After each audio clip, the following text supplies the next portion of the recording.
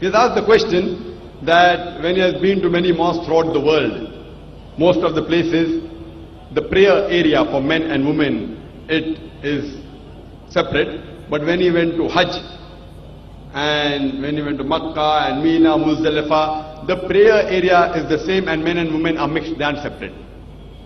What brother fails to realize, that everywhere, even in Makkah and in Muzdalifah and Mina, the prayer area is same. But because of the situation, for example, when we go to Makkah, and there one of the important pillars is you do tawaf. Now when you do tawaf, you can't have separate area for tawaf. That's the reason while doing tawaf, there's bound to be, we can't have separate spaces. But after they finish tawaf, normally men and women have got different designated areas, even in Makkah. But while they are doing tawaf, if the salah time takes place, some women may not reach the designated place.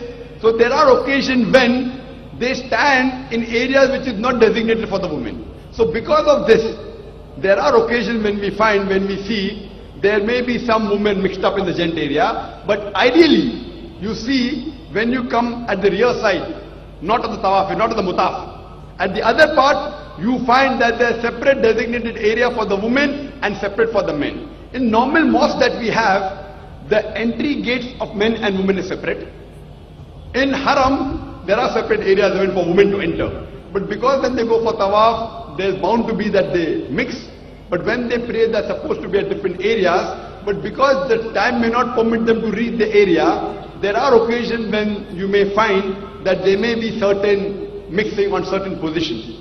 Same thing in Mina. Same thing in Muzdalifah. Even in Muzdalifah and Mina, you will never find men and women standing in the same row. Because they are scattered. It's a very big area. Because they come with their families. Same when they come for the Haram. In Makkah they come with their family. So here, because they come with family, to have separate segregation, half, suppose it may be 100 acres. So half for gents, half for ladies, then the family cannot stay together.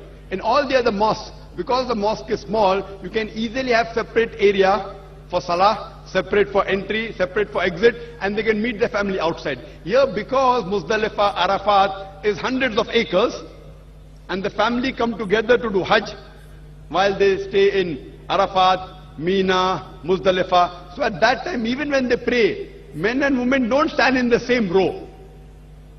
There is separate area, but the areas are scattered. Because of that, it may not look that they are separate. But if you go to Masjid al-Khaf, that's in Mina, or in Arafat, Masjid al-Namra, there is separate segregation, just like any other mosque.